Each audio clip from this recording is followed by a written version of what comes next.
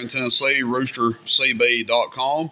This video is for John G. He paid to have a little test video done on his Anytone before it ships out. Quad 5N2. Now this one's not all the way. It is tuned and ready to go, however you want to refer to it. I do have some all the way ones in stock, but I don't think I have them on the website right now. So the main difference between the all the way and this one is you will gain some average power with the ability to turn your dead key down. Again, regulator change, final change, and the mod done to the radio that does that. But not everybody wants that, which is fine. This is a fine radio, even without those mods done to it. Essentially the same thing on the inside as a 955. Some people have stated that they actually prefer these on sideband to the 955. I'm not sure why. They seem to think they sound better. Maybe they do.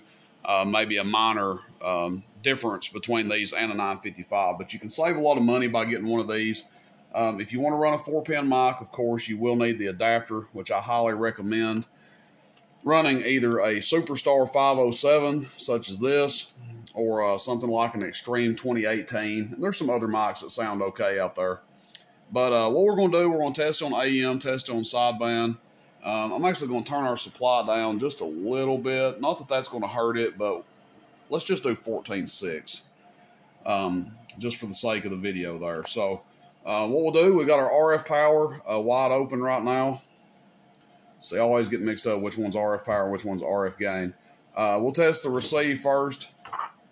You can see it receiving. These things have a super, super quiet receive on them. There's been people that have gotten these and thought there was something wrong with the radio because they don't pick up any static. Additionally, if you turn your squelch down too far, you'll see that ASQ come in, and then you'll really have like no receive. I shouldn't say no receive, but it'll make it even more quiet. So just keep in mind, if you turn that too far down, the squelch, if you turn it all the way to the left, like so many of us do on other radios, that ASQ will kick in. But we can turn it up here and make it audio, make it feedback or whatever, just to show you it does receive. And that's just testing the Cobra 90 dummy load to dummy load like we normally do here. Okay, so let's key this guy up. Remember, we haven't had the average power mod done, so average power is not going to be, you know, crazy high, but we should see it pull forward just a little bit anyway. 100 watt slug, bottom scale. Oh, so 20 watts average all the way up to 30. If we turn it down to, let's say, halfway, we'll get a 10 watt dead key. Oh, swinging to 20 average. So that's still not too bad. When you have one of these done all the way, they'll go from like 10 to 40 or 50 sometimes. 9 o'clock. Oh, I mean, still keying 6, 5, swinging past 10. And if you turn it all the way down, it's really going to fall off. Hello, as you can see, you know, 6 to 8 watts average.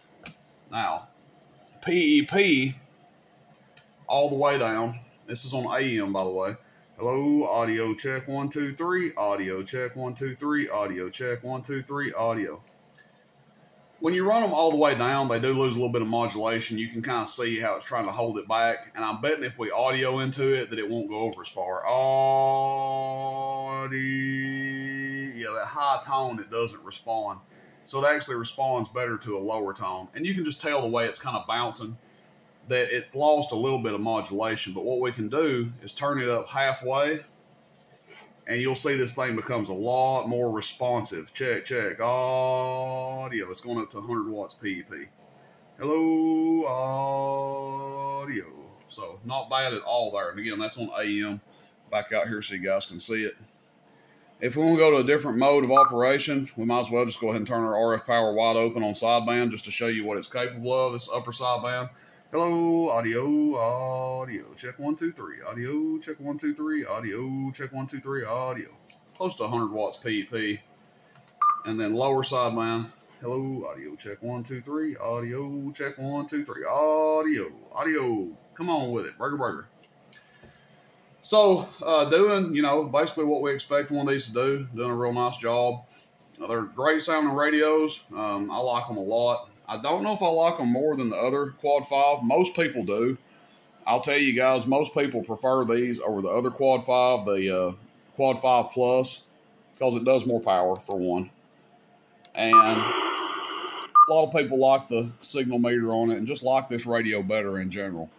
But that's about it. I don't really know what else to go over it. I mean, just a performance video for him. Again, he wanted to, I don't do a performance video on every one of these, but if someone pays the small fee to have one done, I certainly don't mind taking the time to do one.